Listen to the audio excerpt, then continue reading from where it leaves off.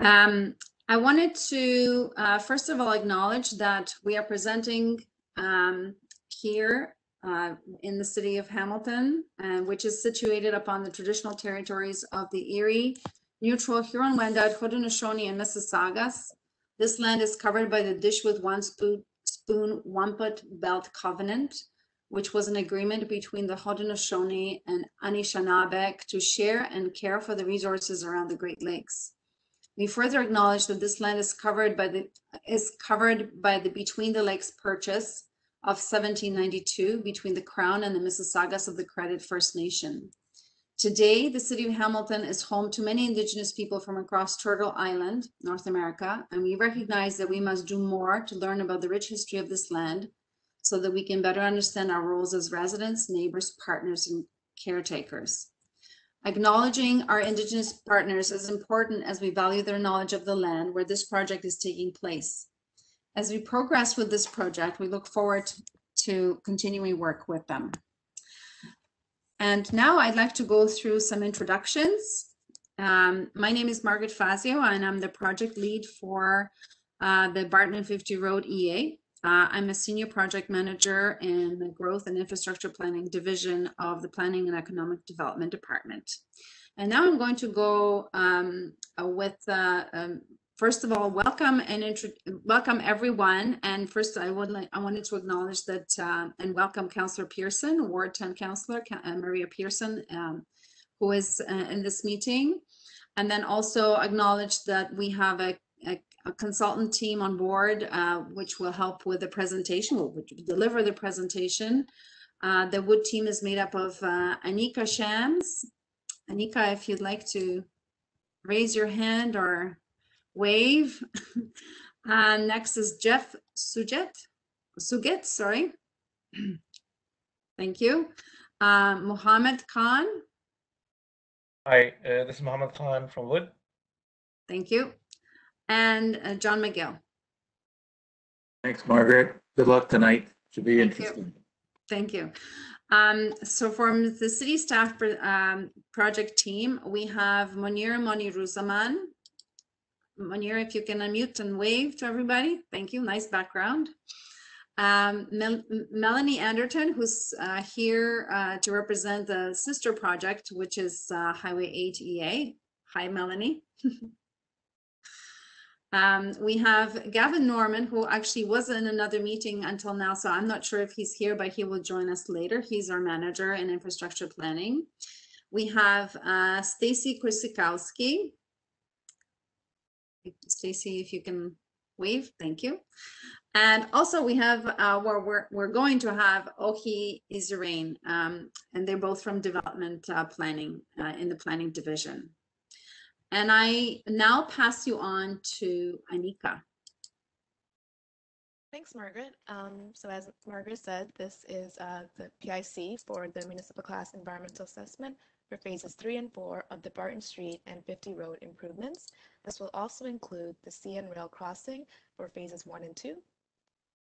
Sorry to interrupt. You have to speak up or closer to your mic. Sorry. Thank you. Is that better? Yes. Okay, great. So before we begin, we just have a few housekeeping rules to go over. Firstly, please remember to mute yourself during the presentation and while others are asking questions. If you do have a question, you may use the chat function to post your question, or you can virtually raise your hand and unmute yourself to ask a question. If you could, please keep your questions brief. That way we can move along with the presentation and cover everyone's comments and concerns. And we should, we should deliver the presentation first before we can entertain comments, right? Yeah. Questions. So to go over what we will be discussing today, first we will go over the EA process and explain how we address the problems and opportunities. Then we will review the findings of our technical studies completed to date. From there, boxes 4 through 6 outline how we will present the valuation of alternatives for the design concepts, as well as cross sections for both Barton Street and 50 Road. And once all of this has been presented, we will then open up the floor to further discussion. As a reminder, this project is occurring in the Stony Creek area of the city of Hamilton. The study is focused on Barton Street, starting from Fruitland Road and ending at 50 Road. Along 50 Road, it starts at Highway 8 and ends at South Service Road. The study area was determined based on the Fruitland-Winona secondary plan, which predated the study and was the basis for the study.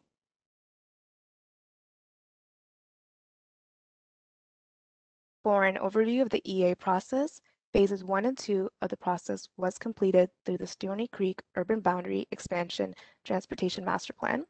Phase 1 and 2 includes defining the problem and opportunity statement and determining the alternative solutions to address the problem and opportunity statement. One of the recommendations of the plan was to undertake a municipal class environmental assessment for Barton Street and 50 Road. And the study then officially began in 2016 with the public information update that occurred in September 2017. So since then, the project team has been working on technical studies to support the design and preparing design concepts and cross sections, which we will be presenting today.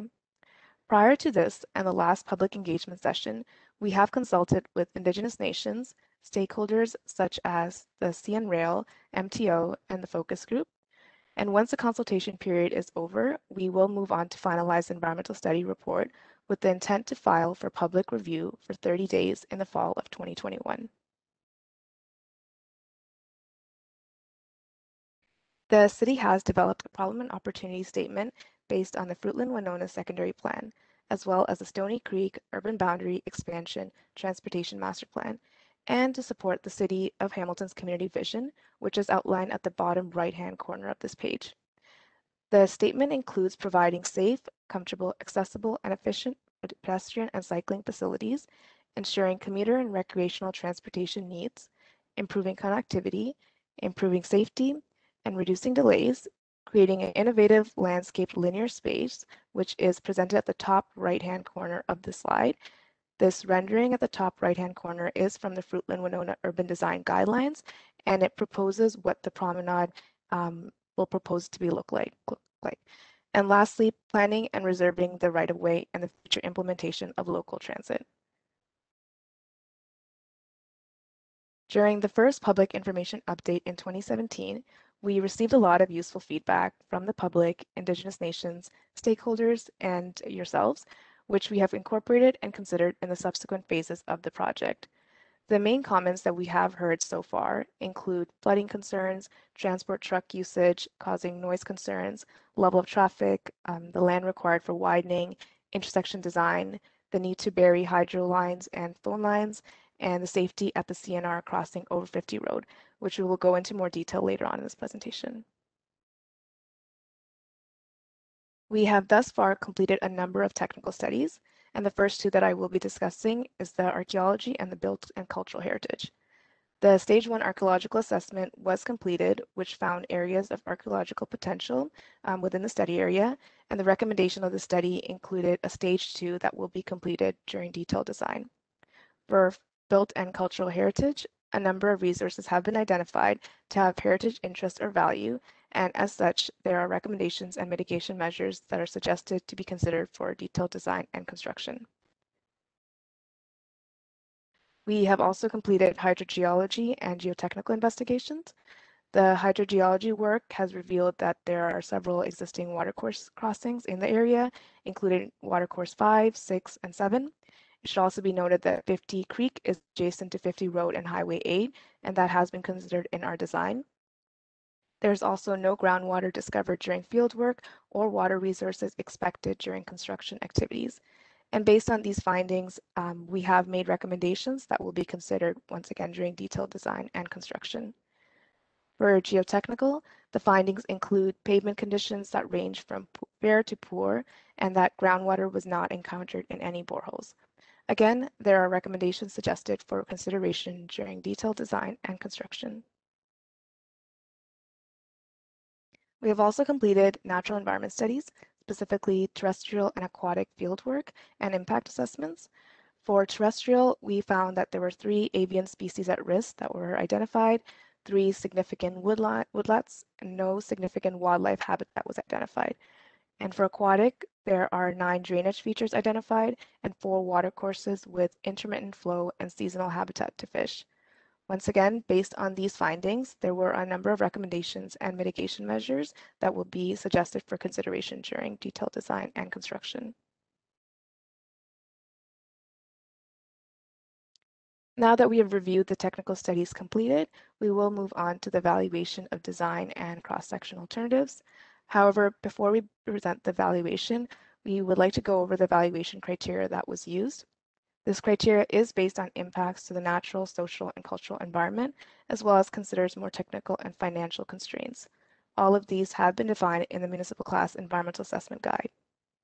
All of the alternatives that will be presented carried equivalent weight in all categories. The evaluation was based specifically on these following categories: financial, planning policies, natural environment, social cultural environment, and engineering/transportation. I will now pass it on to Jeff to go over the evaluation.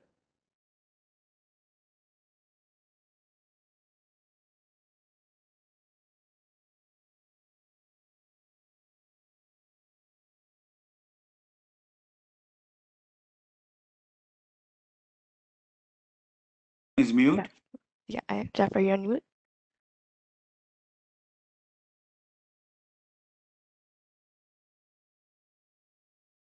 Oh, can you hear me okay? Yes. Okay, sorry, I'll start again. So in terms of Barton Street, we had a number of considerations that we looked at for the alternative alignment options overview. The Urban Hamilton official plan notes that there is to be a 36-meter right-of-way along Barton Street with an additional 4-meter pedestrian promenade on the south side. However, current right-of-way widths through the study corridor vary between 20 meters and 36 meters, generally east to west. We do know that alternatives for widening of Barton Street are limited.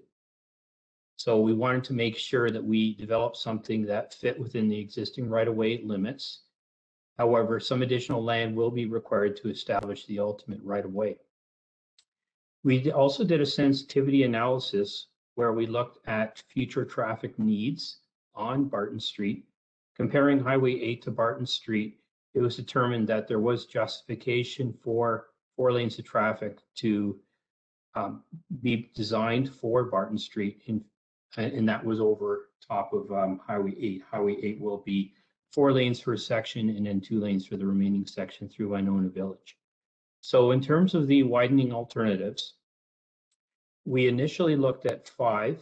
We're only going to present to you 3. And the 3 alternatives that we're presenting represented the most viable options for the future alignment of Barton Street. And they're on the next slide. So in terms of alternatives, we have 3 alternatives that we are showing you here. And what we're trying to illustrate through the excerpt that you see here, and this is only a portion of Barton Street at the intersection of Fruitland Road, we're showing in solid lines the existing right-of-way limits, the existing road center line as yellow and red, and we're showing you the proposed right-of-way limits and the proposed road center line as dashed lines. So starting on alternative 1, in this alternative, what we did is we looked at simply widening to a 36.6 meter right-of-way from the existing center line, equally on both sides, and then adding the 4-meter promenade on the south side, which would be on the right-hand side of the illustration. In alternative 2, the same widening was occurring, but here we shifted to the north by 4 meters to give more room for the promenade on the south side. And finally, in alternative 3, we widened to the 36.6 meters, but we are matching the northern boundary of already dedicated lands to provide a continuous, even property limit on the north side of Barton Street. Next slide.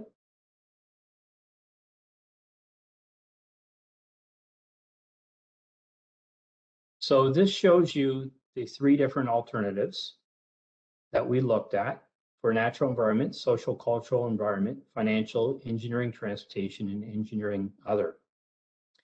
What you see here is orange means it was least preferred, yellow means it was more preferred, and green means it's most preferred. And as you can already see, the preferred alternative is shown in a dashed red line. It's alternative 3. This alternative scored the highest in terms of natural environment. Overall, it had the least impact on the natural environment. It also had overall the least impact on the social cultural environment in terms of the residential properties impacted, as well as businesses.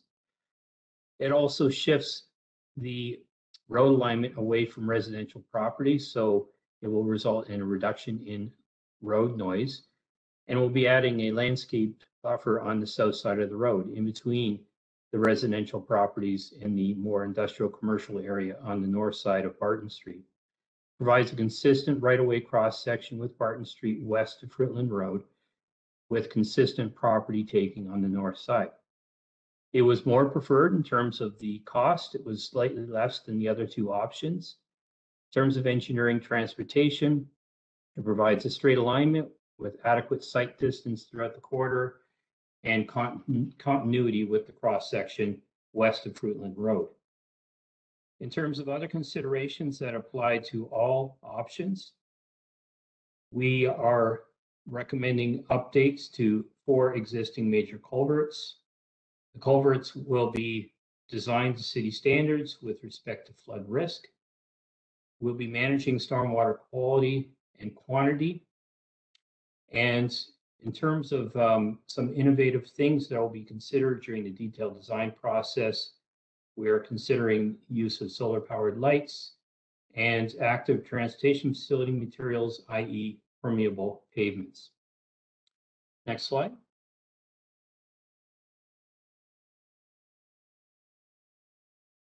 So in summary, why did we pick alternative 3, being right-of-way widening to north but maintaining the property line? It maintains City of Hamilton safety standards. It reduces impacts on properties on both sides of the roadway. Overall, it has a minimal impact on the natural environment. And with that property taking being maintained, it utilizes previously dedicated properties north side and optimizes their property taking by maintaining a straight property line.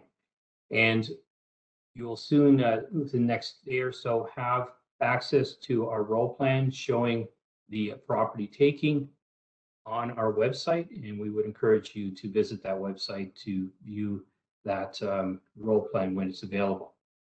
Next slide. So we also looked at a number of different alternative alignments for 50 Road.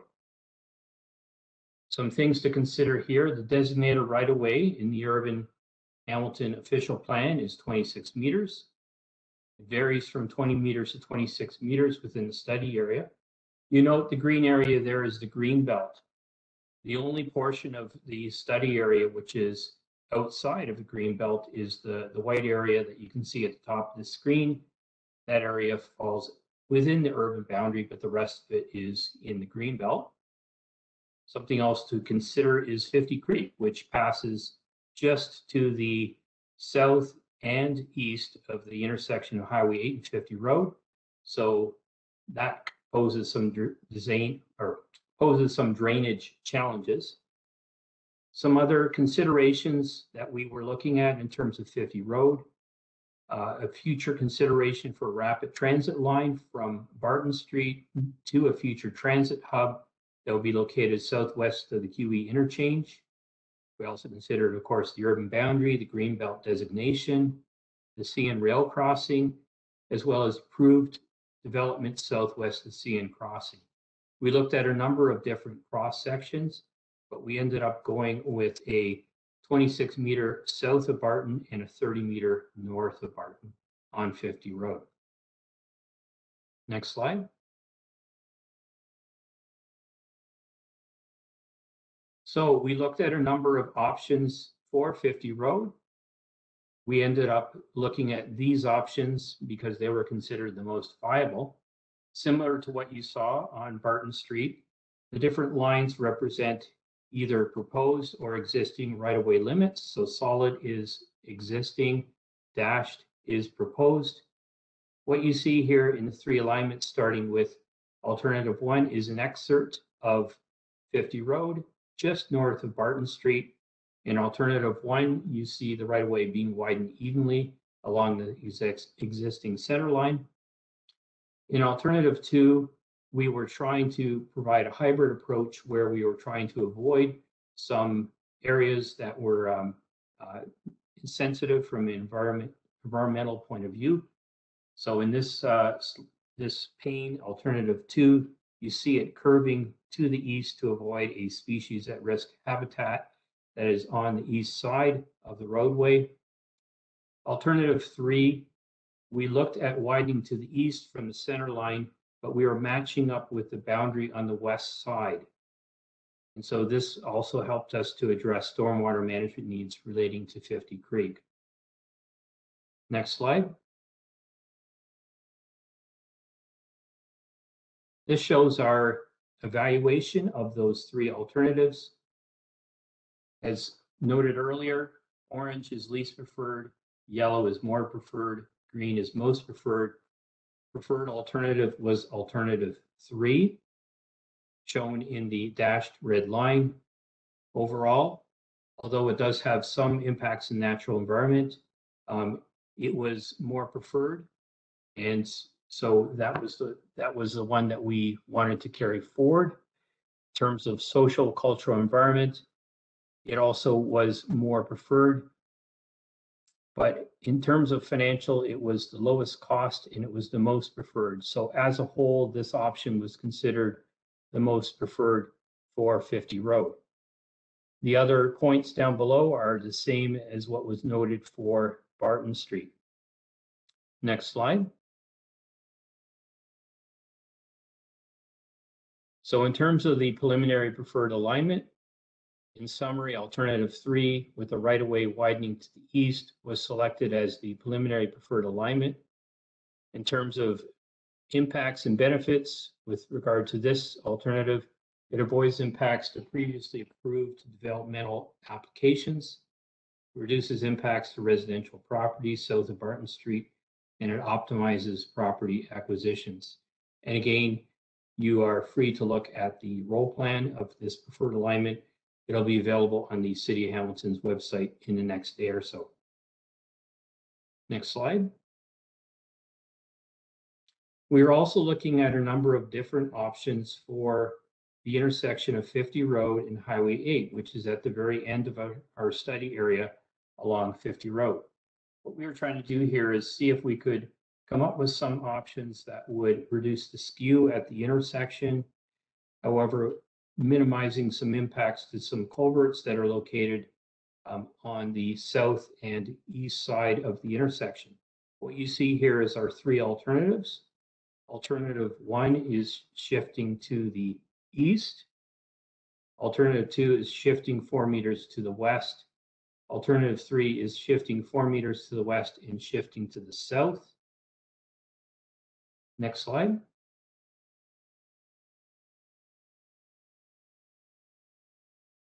And so in terms of looking at the alternatives, alternative 3, shifting 4 meters to the west and shifting to the south, was our preferred alternative. However, we are in discussions with the City of Hamilton about this. We are showing in our roll plans the original alignment that we looked at. So this is where we'll be looking for some further public input on, and we may end up going back to our original plan for this intersection. However, just to recap what we saw here in terms of our initial review of this intersection, in terms of the natural environment, there's a lower impact on wetlands compared to alternative 1 and 2. Overall, it has a lower impact on property in terms of square footage. It has a mid to high cost due to the property impacts. We did manage to improve the skew up to 71.3 degrees for this option. And for this option, we would not need to extend the culvert that's located on the south leg of the intersection. Next slide. So in terms of this option, advantages of alternative 3, shifting 4 meters to the west and shifting to the south, were that improved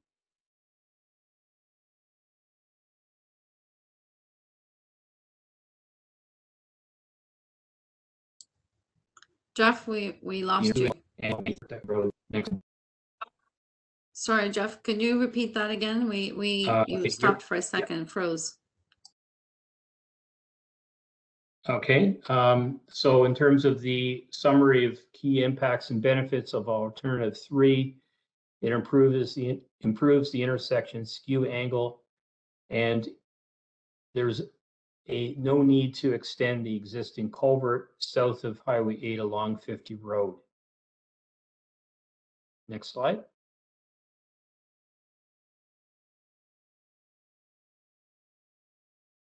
So we also looked at cross sections, and we've gone through a separate evaluation for cross sections separately for Barton Street and 50 Road. These were shortlisted based on consultation with the city. We only carried forward 3 of them. Note that the drawings that we will share with you will show the preferred cross section, and as well, you can look at the cross sections that were not preferred that we also considered as well. In terms of the 3 alternatives for Barton Street, you see them on the screen. I won't go through all the details, but I will note, however, that there is an interim cross section and an ultimate cross section. The ultimate cross section builds on the interim in all 3 alternatives that we looked at. For 50 Road for alternative 1 and 2, it's the same cross section north and south of Barton Street. For alternative 3, we ended up proposing a separate cross section north of Barton Street compared to south of Barton Street. Next slide.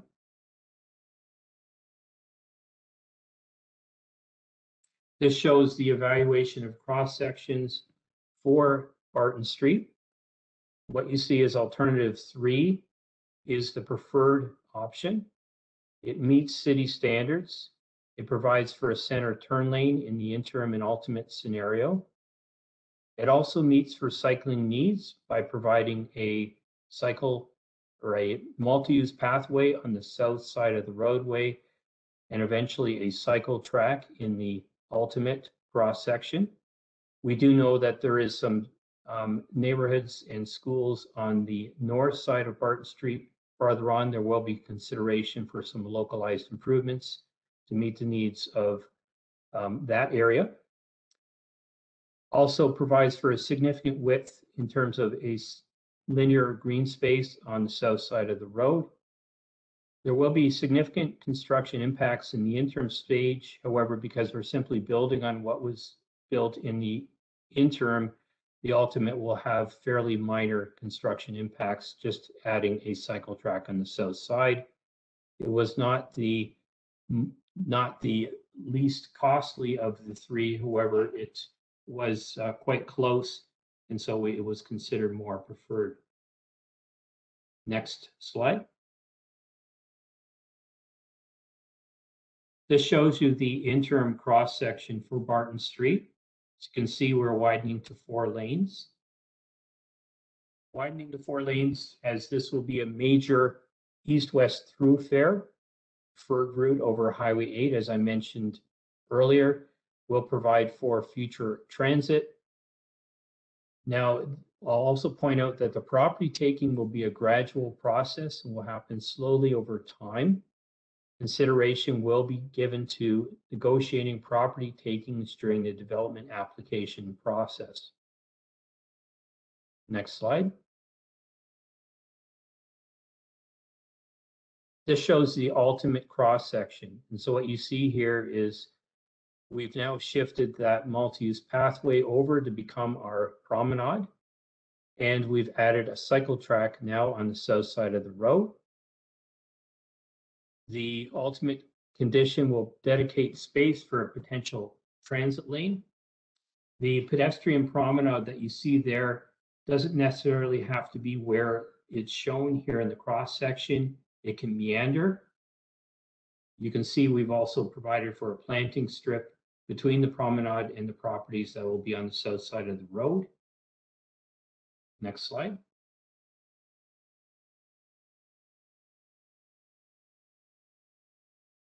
This is our evaluation of 50 Road, looking at the cross sections.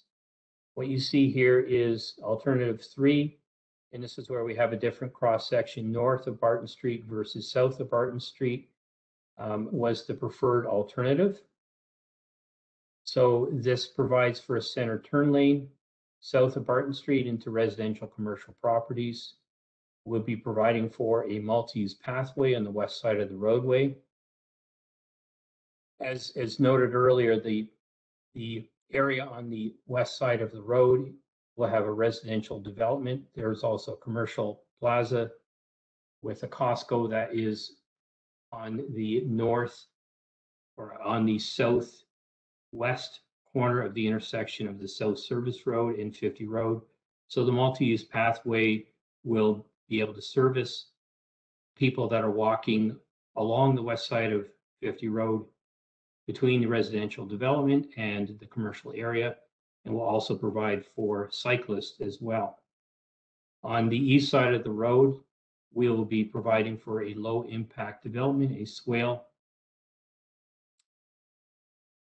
In terms of the high level implementation cost, it was the least costly of the 3 options we looked at. Next slide. This shows the 50 Road cross section north of Barton Street. We are providing for a 30-meter right-of-way. You can see the multi-use pathway on the west side of the road with a ditch on the east side of the road, 4 lanes of traffic. In terms of benefits of this cross section, it incorporates active transportation facilities through the multi-use path. The traffic impacts study. So this shows 50 Road north of Barton Street, a 30-meter cross section.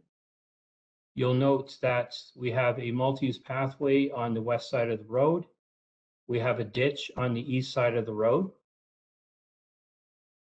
So in terms of benefits of this cross section, as noted, there is active transportation facilities.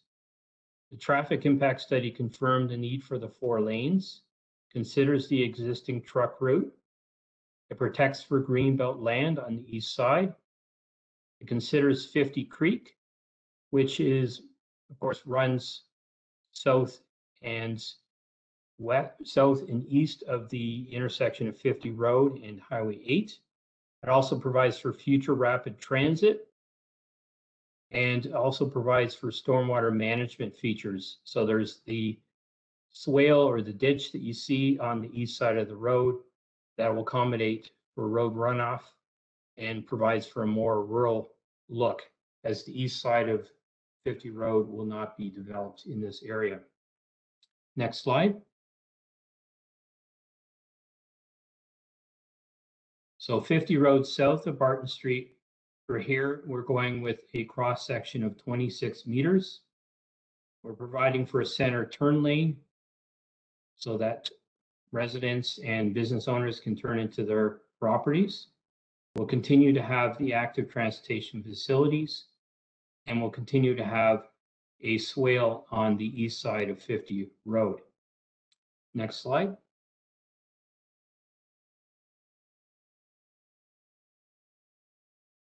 So we also looked at the 50 Road grade crossing.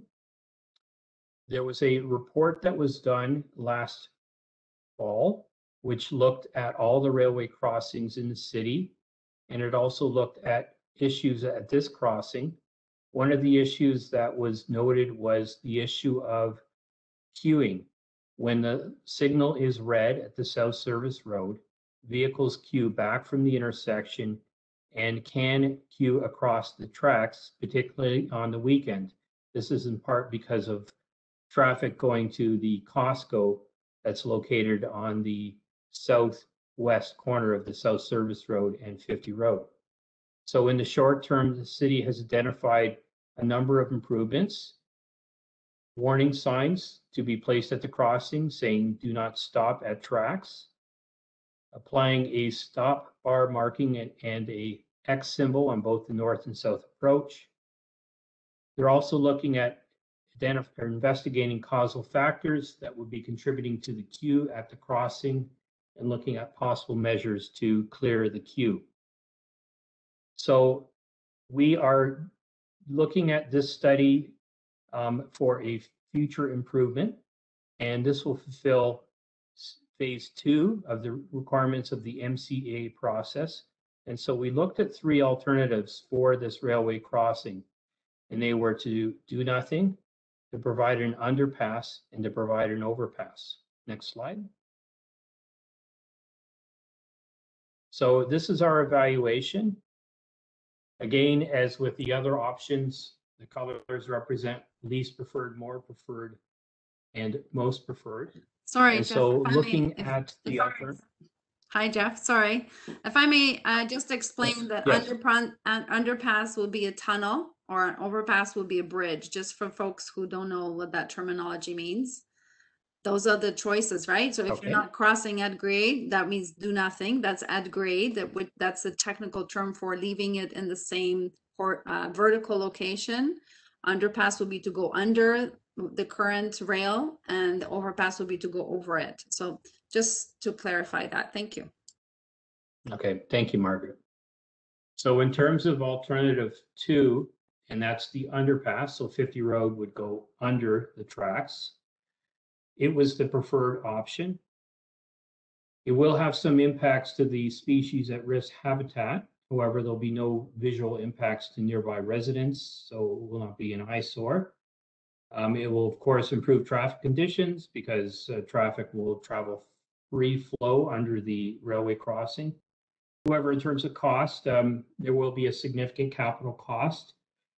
There will be a higher cost for stormwater management because there will have to be measures in place to get rid of any stormwater accumulating at the bottom of the underpass. However, it will have a low clearance requirement. There will be improved air quality and lower noise nuisance due to the reduction in idling of vehicles at the railway crossing. And of course, the improvements will address transportation plans and policies. Next slide. So why did we choose this as the preferred solution? The underpass option was preferred due to it having no visual impacts to nearby residents, also having a lower clearance requirement. So this fulfills phase 1 and 2 of the MCA process. This EA will allow for future right-of-way to accommodate a bridge or a tunnel if it is warranted in the future. There will be a separate EA done at some point in the future to further study this and confirm the findings of this EA. They will fulfill phases 3 and 4 of the MCA process. Next slide.